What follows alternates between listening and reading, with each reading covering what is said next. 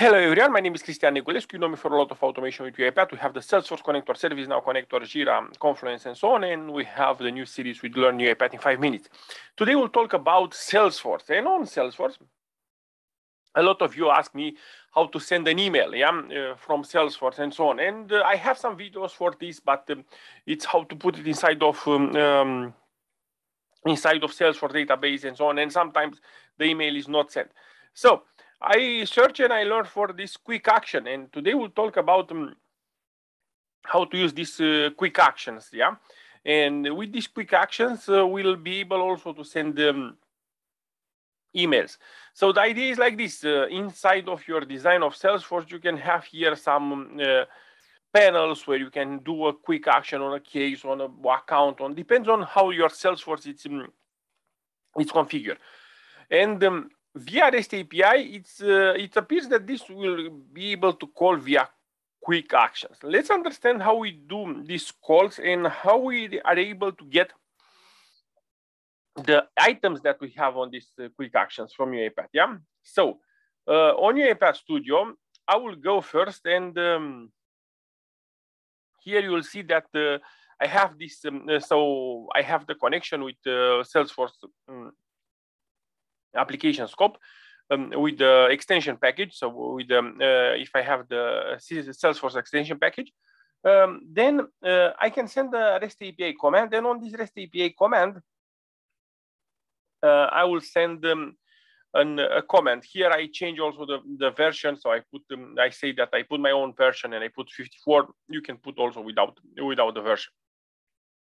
So I send these quick actions, but first I want to understand from where I get this quick action to know. So for example, in my case here, I send an email, and let's run this one to see that I send an email. So I send an email. I have here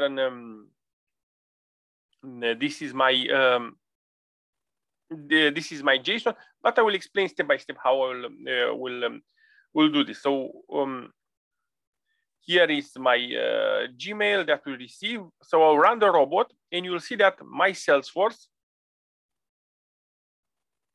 So the robot send a quick action to the Salesforce, and if we look on the if we look here, he will send an email from Sinegulescu to bigugigi@gmail.com. So you can see I have this email with YouTube test and so on.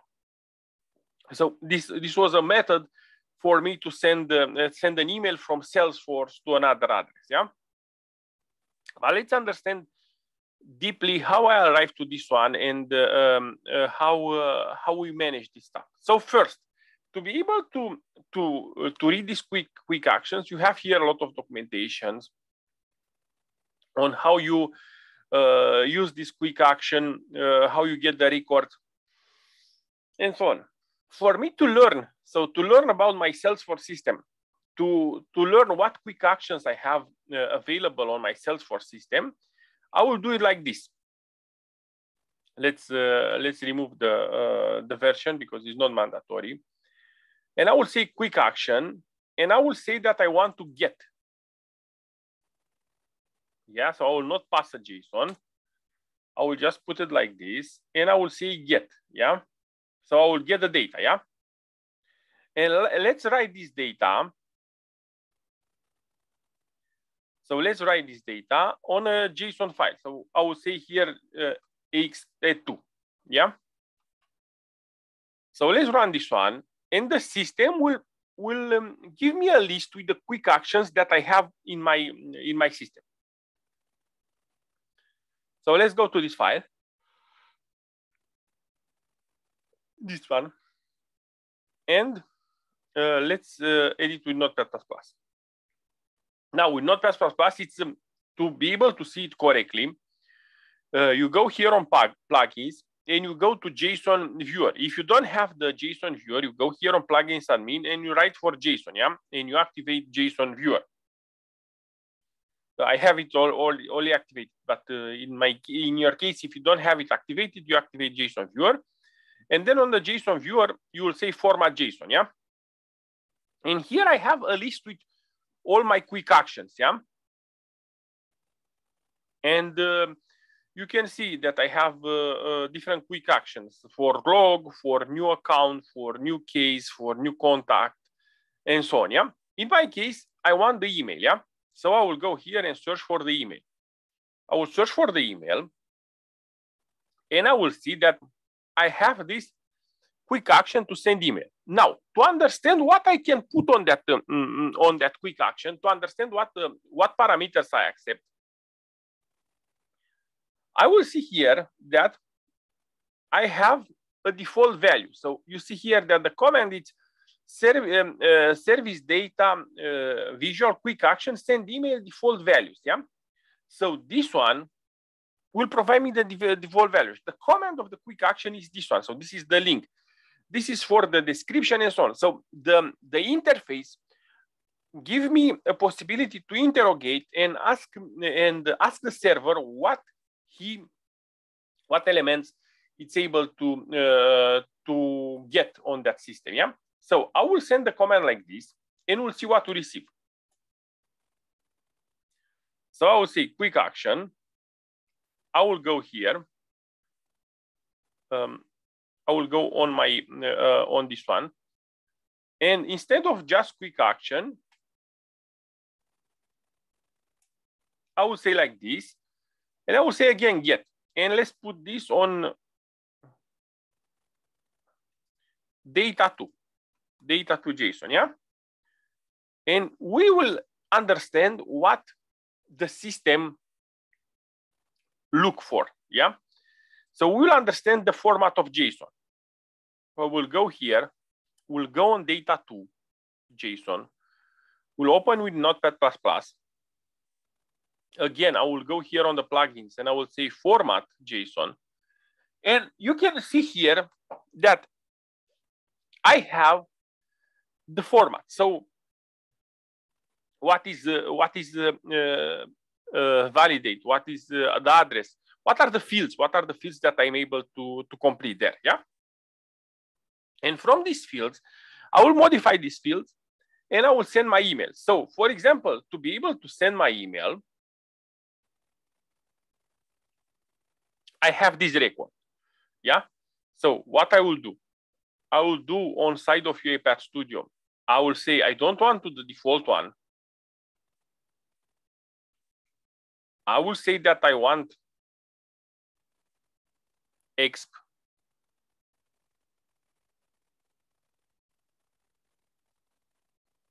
So I want the just exp. Let's check it again.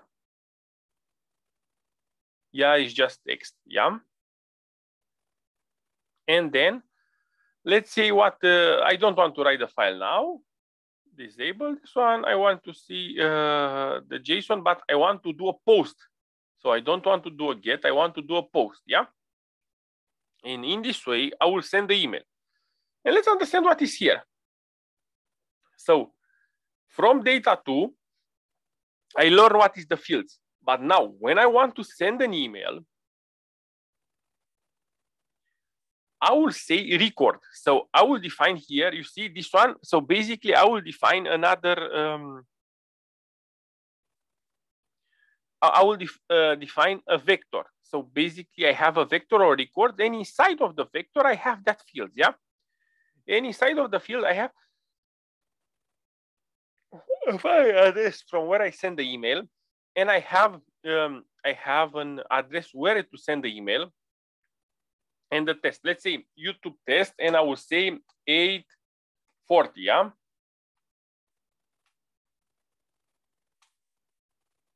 Yeah, test on YouTube in the morning. Okay, so I will hit save, and the system will send the, if I run it now, the system will send the, so he will call the quick actions from Salesforce. And after he will call the quick actions from Salesforce, if I go to my email, you can see that I have a new email that is sent by the Salesforce system via quick action. And you have test YouTube 8:40, it's 8:39. And this is the email with test YouTube in the morning, yeah? That's the idea. Now, in some cases, this quick action can be configured inside of Salesforce to be with cases. Yeah. So to be so you can respond with the email from inside of case here. Yeah. And the format for the JSON in that case is this one. So basically, you will have a quick action to object case quick action send email. So you see that it's inside of S object case. And the record is the same. So the same format that we use on the normal send email. And you have to provide him on the context ID. Context ID will be the ID of the case. So you have here the ID of the case. You copy paste here this ID of the case, and in this way you will be able to respond on the email based on the case. I don't have the Salesforce system configured for this, so that's why I'm not able to show you live this stuff. But I showed you the way how you format this stuff. Yeah. Now, if you don't want to use the component, you can go and do the REST API. So you will do a REST API with HTTP request, and you'll get your you'll make a post to get the authorization token. So you'll make a get for the token. You'll put your parameters here with all your stuff, with username, password, client ID, and so on. Be sure that on the password you add also your security token. Yeah, and then you will do an HTTP request, and on this HTTP request, you will use on the headers, you will use the authorization bear token that you have, and you will do a post on the here you get the instance URL from the request, and you do a post with QuickAction send email. Yeah, and here you will build your JSON, and you will build your JSON like this. You have here a video with how to create JSONs, and on this video with how to create JSON, you have multiple examples how to create JSON on visualbasic.net. You have, as usual, on the GitHub, you have a code on how to create complex JSON. So you have JSONs here, and you have directly the code on vb.net how to create this JSON. Yeah, to build your JSON. So that will be the approach for the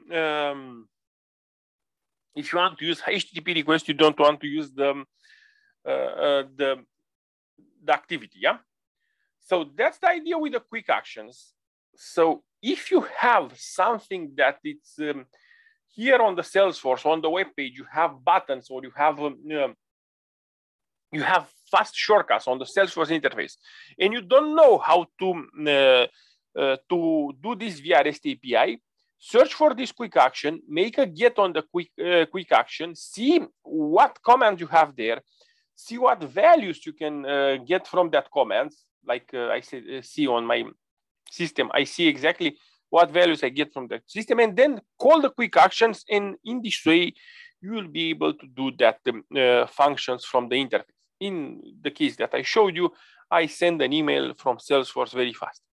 So thank you very much for watching. As usual, if you like my videos, come back to my YouTube channel, subscribe to my YouTube channel, comment to my videos, and tell me what else you want to see inside of my videos. Thank you very much for watching. Have a good one. Stay safe. Bye-bye.